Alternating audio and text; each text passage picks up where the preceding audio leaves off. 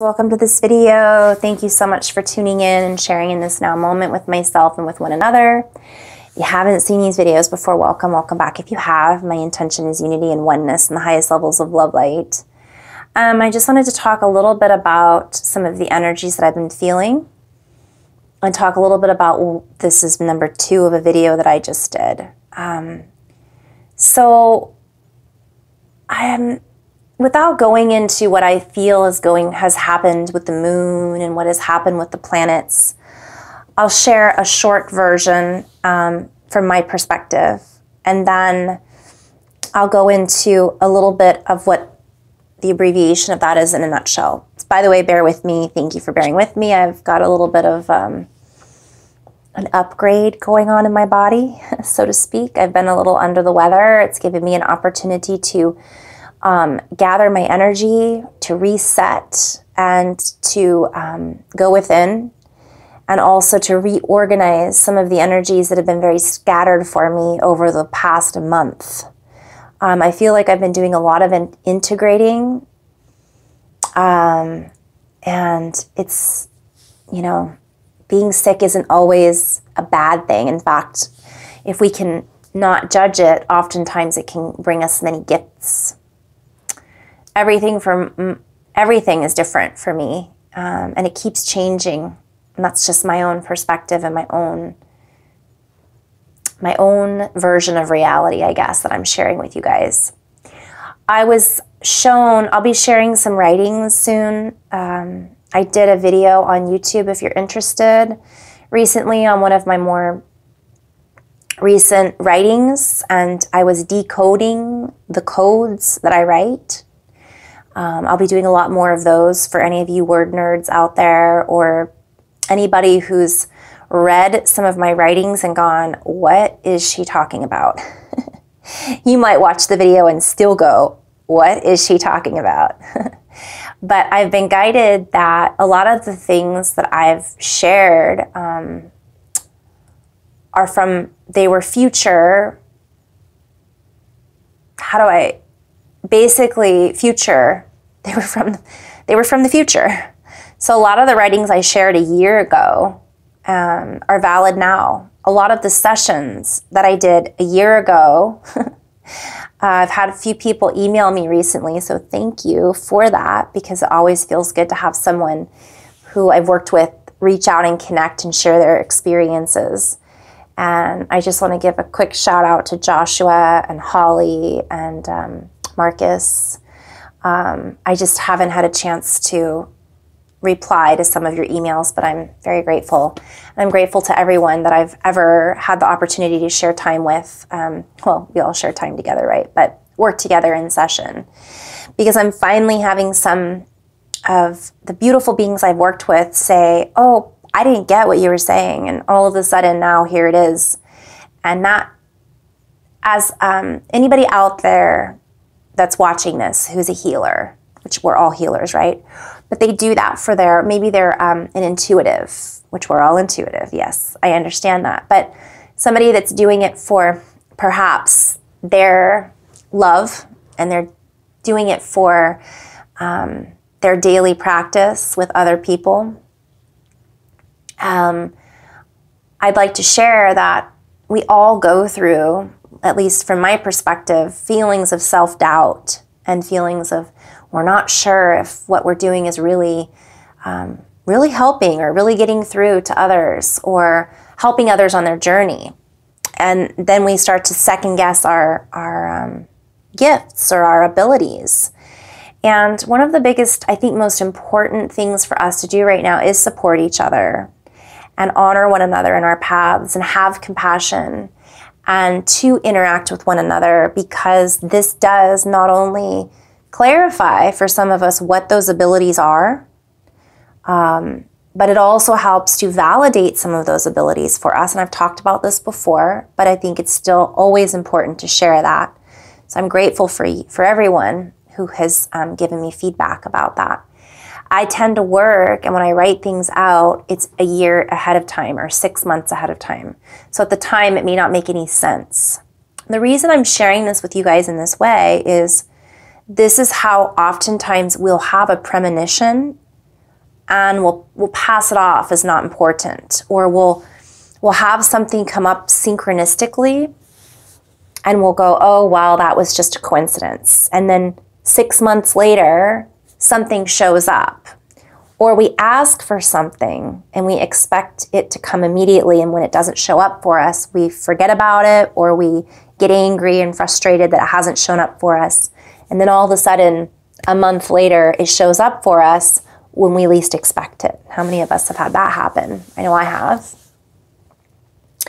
And so I find that happens with me a lot. And these synchronicities are, sometimes they can be in the form of dreams. I'm being guided to talk about this because I had somebody ask me the other day about synchronicities again, and I haven't talked about that in a while. So I thought it might be good to bring that up.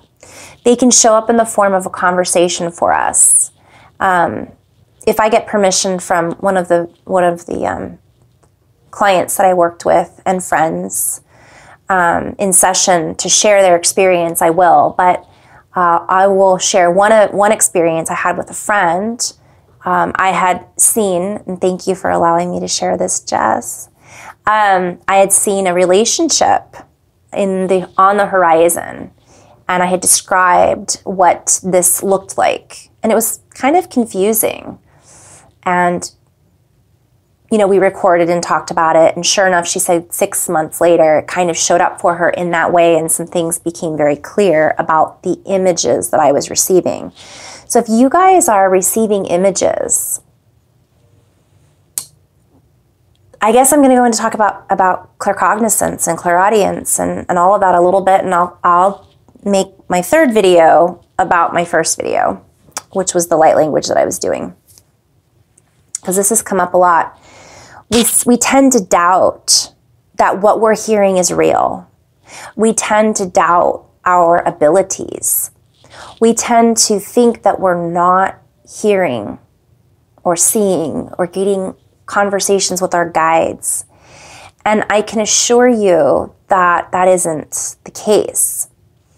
It just feels that way from my perspective. Everybody's different. If someone is completely disconnected themselves, how do you disconnect yourself? How are you so out of touch, right? Not you. I'm just saying you in general.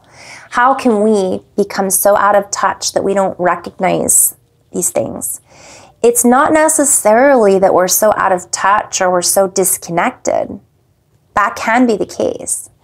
Sometimes it's just that we're not used to, we don't know what to look for. We aren't in the habit of recognizing it. And I did a lot of videos for a while on acknowledging when we're getting that guidance. But for some people, they don't recognize that they're getting it, or they feel like they have to dissect it. So there's so many layers. I'm being guided to go into this in a bubble chart at some point. So recognition, acknowledgement, recognition. What does it look like? I'm saying this for my own notes. I'm going to pause this so that I could write it down. And then keeping that open and not overthinking it. So when I get information, it comes in all forms. And sometimes we think that it has to come through voice. I listened to something recently that I was guided to, it just came up and popped up on my feed on YouTube. And I was literally not going to listen to anything. But I thought I had to listen to it. And it was Rudolf Steiner. I don't know if you guys have ever listened to I think it's Rudolf Steiner.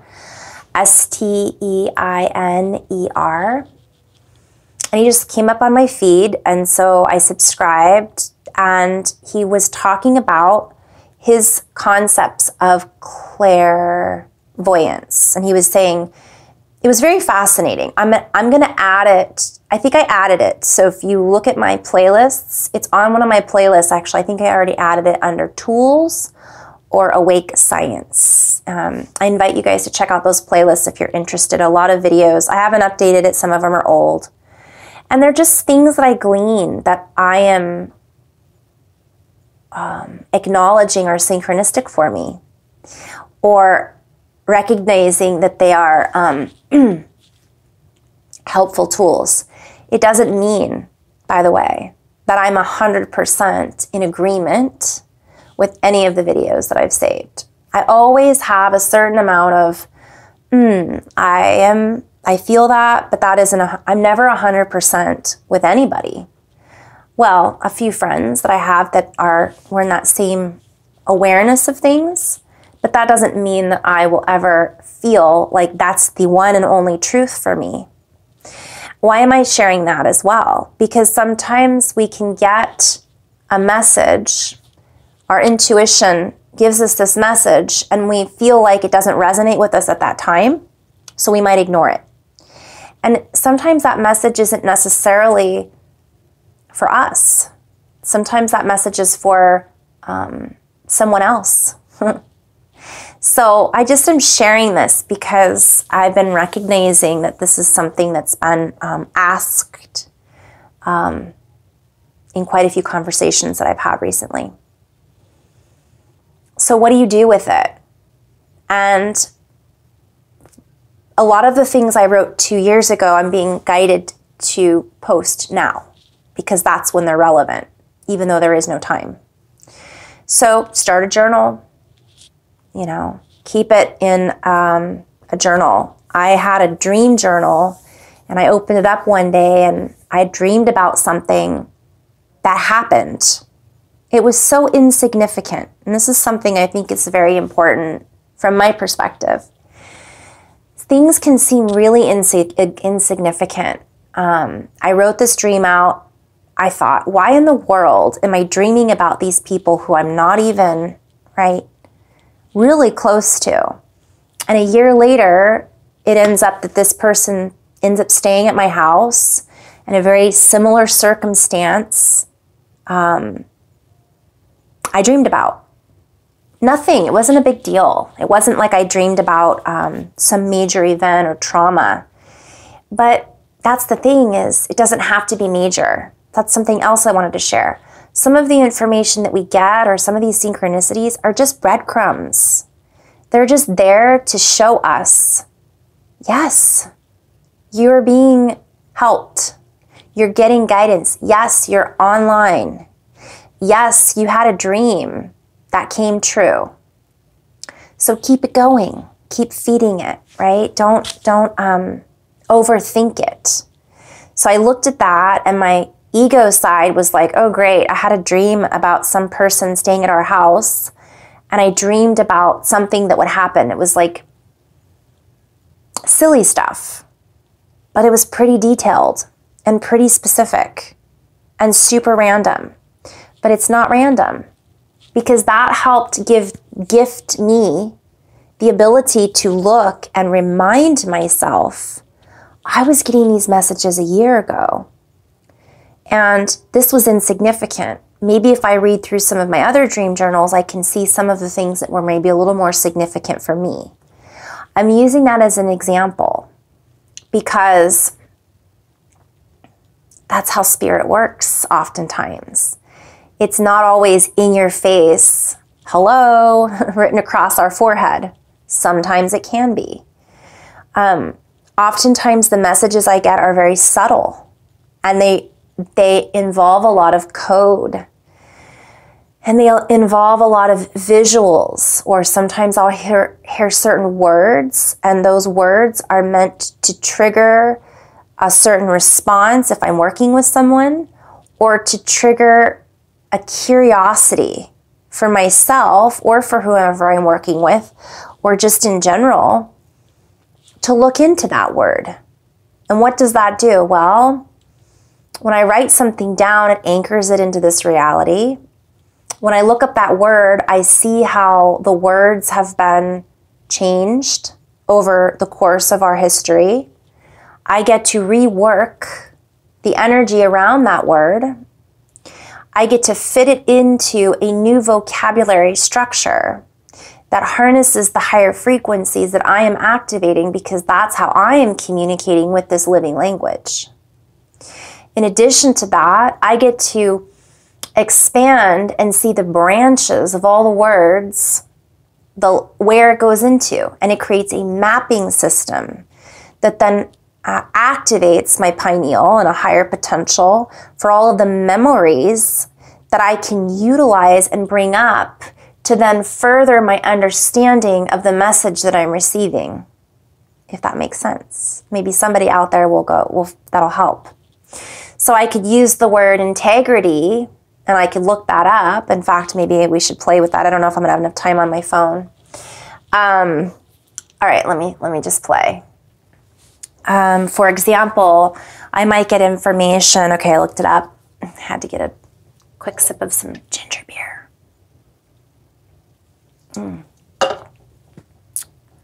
Whew. Okay, that is gingery. Integrity. Most people think it's ethics, right? Or holding a sense of, and when you go back and just look up the word, on Google, it says steadfast adherence to a strict moral or ethical code. So I might work with someone and say the word integrity is coming through. But if I play with that, I see it as integral, integrating. I see it as integrity. I mean, for somebody else, they might hear into something, in to get something. It's different for everyone. But the state of being unimpaired, soundness, the quality of being whole or undivided, completeness. So a lot of times we wouldn't think of the word integrity as being complete. But integral, an integral part of a solution is a completeness, right? It's needed, it's necessary. So I love playing with that a little bit. And then if I look up the root of the word, it's innocence, chastity, purity, blamelessness, a sense of wholeness and perfect condition, truth. A lot of times we associate integrity with truth, of course, morals. But I would see this as innocence and purity. So I might be speaking with someone, it's not that they don't have morals, it's that they haven't found their inner child. They aren't feeling that they're pure. They're feeling like they're not able to integrate that inner child with the feeling of adulthood, so to speak. And it's different with everyone. I might be working with someone else and the energy behind the word integrity is very different because perhaps they just did something that they don't feel proud of and they didn't have integrity in it. And it's hanging out in their field, so to speak, to be integrated. You know, I might see that word sitting up in a tree, dangling, you know, and it might have a certain color associated with it. I'm sharing this because intuitiveness, everybody's got it. Some people just aren't aware of how to use it or that they're receiving it, right? So I might see it dangling the word on a tree and go, okay, what does this mean for you? And I might be guided to ask that question. Whereas with others, I might be guided just to say the word. And they might just automatically say, oh, I did something recently that I wasn't very proud of. Someone I'm dealing with isn't showing me integrity. And then that'll branch off literally into the root system, into the mapping system of the energetic field to give us a better idea to play in that, to see where we can integrate that energy, where we can bring us back into wholeness, because that's essentially what this is all about. Sometimes, I mean, and this is just one example of many. I've had people with, some of us might be seeing, for example, the letter K. Is that I think it's potassium. Well, let's just pretend that the letter K is potassium. I worked with someone and that came up.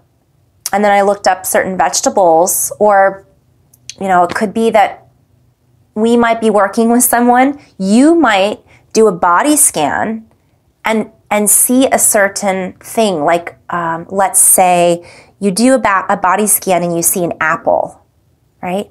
Well, that could mean a lot of things for you. It could mean that you need more apples, right, in your world. It could mean that you are having throat issues if you're a male, the Adam's apple, right? It could mean that you are needing more fiber. What do apples have in them, right? It could have something to do with the original sin, so to speak.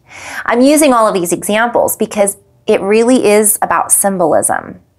I wasn't planning on going here, but this is something that I think is going to be coming up for a lot of people that are really activating their pineal and third eye. Sometimes people think that it's like this specific answer. And while that is true, sometimes it is, it can lead us into so much, and it becomes more playful. Because if we have the answers given to us, yeah, sometimes that would feel easier. But I've sometimes had the answers given to me, and you can tell someone, well, you need to do this, this, and this. But if their ears aren't on and they're turned off, they may not even hear that. Have you ever done that? You've shared something with someone and then 3 days later they hear it from somebody else, and they go, oh, so-and-so told me such and such. And you're like, I've been saying that for years now, because they weren't ready to hear it. So sometimes if you're working with someone, including yourself, there may be something that the guides, your higher self, source, whatever we want to call this energy, is trying to share with us. And the only way they can get through is through a certain type of, I'm hearing linguistic calculator. So it has to add up to fit in to the geometric equivalent of where you're vibrating at, so to speak, from one framework, from one reference point of words. So just be aware of that, and the more compassion we can have for ourselves, because all of us are trying to figure this out. And just because we talk to someone who has that ability, they don't know you like you do, right? And it could mean something different. They could misinterpret some things, and so can we. Sometimes I misinterpret my own messages about me, and I go, oh, of course, that's what my guides are trying to tell me, right? However, the more that we play in these frequencies, it's not just about the answer. It's about the process. It's about learning. It's about the experience. And when we play in this way, the experience becomes the answer. I'm getting emotional. And that answer that we thought we needed to hear may not have been the one and only answer. It might have been more about the interaction between someone else and yourself. It might have been about the interaction and discord, like our discourse, the conversation with yourself. Because when you weave that in, it lights up the board in a whole other way. I had my video was about marquee, lighting up the marquee. It's like we light those things up, and then we're able to see what the marquee is telling us at different times of our lives, from different perspectives, and in different presentations. So I hope that's been a little bit helpful or insightful for someone watching this. What else? I wanted to share too, it's easy to get lost sometimes. Sometimes in your eyes. I'm hearing sometimes it's easy to get lost here. The light, the heat, I am complete. I never really sing songs on key. Just belt them out. I can't even believe I can sing after this last bout of upgrades. But we can get lost in translation. We're trying to translate and we're trying to figure it out. Why? And sometimes it's just about that peripheral vision, if that makes sense. We might be seeing 11, 11, 11, 11. Sometimes it's just about us experiencing again and having that peripheral vision and notice what's going on around us rather than tunnel vision and just seeing through one perspective. And it's not just using our eye, our ears. It's about one of the things that Rudolf Steiner said, and I knew it, but you have to hear it sometimes from somebody else, right? Is your he's saying that you're sensing it through all your organs. And this is the message that I've been getting. And back to synchronicity at the beginning of this video, I've been getting this message about the organs. And when I even said it in my previous video, the organs, the organelles, the organization, the organ like playing an organ, a pipe organ.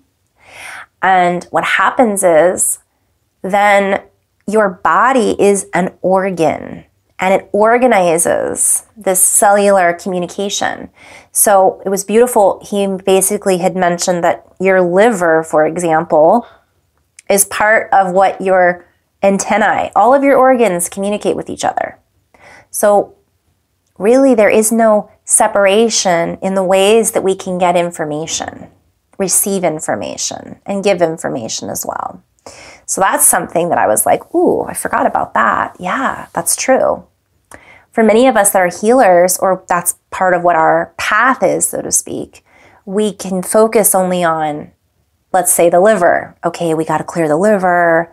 But most of us understand when we work with the biofield and all the fields, the emotional body, the causal body, the etheric body, right? All of that is part of it. It isn't just about one particular thing. Although sometimes that treatment of that one particular organ can be very beneficial as well. So it's not getting lost in figuring it all out sometimes. It's just sitting with it. And I was trying to figure out the upgrades and activations when I was traveling, and my team was like, no, just take it with you and unwrap it a little bit later when you feel ready to. So I just wanted to share that with you guys. Thank you so much for tuning in and watching these videos and just kind of sharing in this experience with one another. And yeah, I've got so many emails to catch up on. So thank you. Everybody that's emailed me, I've read most of them and I just have yet to respond. So thank you. I have started doing sessions again. And I plan on doing more videos of answering more questions that I feel I can answer, and it's always from my own perspective. There's a lot of questions that I just don't know. From what I work with, I can give a version of what I see, but that's a whole other video. But shortly, one of the biggest messages I've been getting lately is more about what we know, what we think we know is changing. So a lot of our history, as we know, has been rewritten. But because we're changing in this now moment, we're also changing, I'm hearing, in thou moment, right? In the whole moment, in the whole movement. Everything moves and shifts and changes. So in theory, a lot of what we've experienced shifts and changes because we're shifting and changing. So our perspective shifts and changes. So while there are literal, I talked about this in my previous video, pieces of history that are true, that doesn't mean that the truth that they hold or carry is truly understood, because it depends on the perspective that you're in when you're reading it. So there could be a whole chunk that was never, ever discussed in any teaching, esoteric or otherwise, that might come up, and it might change all of those teachings. And for some of us, that could shake our very core. And for me, that's exciting. But for some people, that can be very scary. And that'll be another video again. I'll go into more detail, but I just wanted to kind of send that out there, because we might start seeing that there's certain, I'm hearing transcripts that are coming up that we see have been rewritten, and all of a sudden the real words are coming up and you're like, wait a minute, that changes the whole past. So we do know this about our ancestors, but how far back in a circle does this go? Therefore, in the future, if everything's a circle, everything's a spiral. This could be just a fun conversation topic in general. So I'm just going to end on that note to just kind of recognize that big shifts are happening. And as things shift, so does the center where those things originated from one perspective. So in love and light, guys, namaste.